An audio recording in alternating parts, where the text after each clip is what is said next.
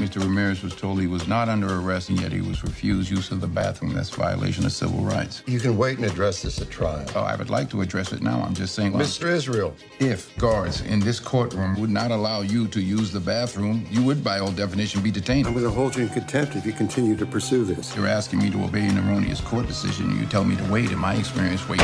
Okay. Find you in contempt. Voluntary manslaughter, it's a good deal. It's an enema of sunshine. Sorry for Taking a nanosecond off of your assembly line rubber stamp existence. Hello? Everybody looking at you crazy. Roman Israel. We'll talk about what to expect if you are arrested. We're gonna rap. I don't mean hip-hop. I'm sorry. Why are the sisters standing and the brothers sitting? That's gendered and sexist. And polite. And patronizing. And polite. This law firm has run a deficit for years. You're firing me?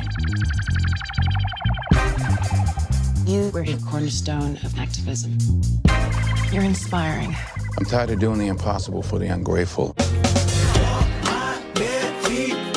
And you gotta make a living. Take care of yourself. I am. I know where CJ's hold up. What's that worth? A lot. Don't tell nobody. Everything we discuss will be confidential. The man who did it, I know where he is. I want the reward, cash.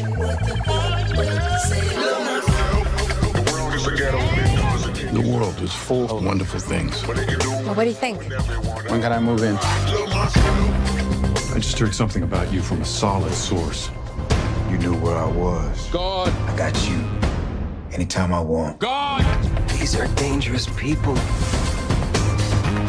Roman, I'm concerned about you. I went to war last night. I've been dealing with depression ever since an adolescent. You don't just walk away from this. I'm not walking away. I could finish this. Each one of us is greater than the worst thing we've ever done.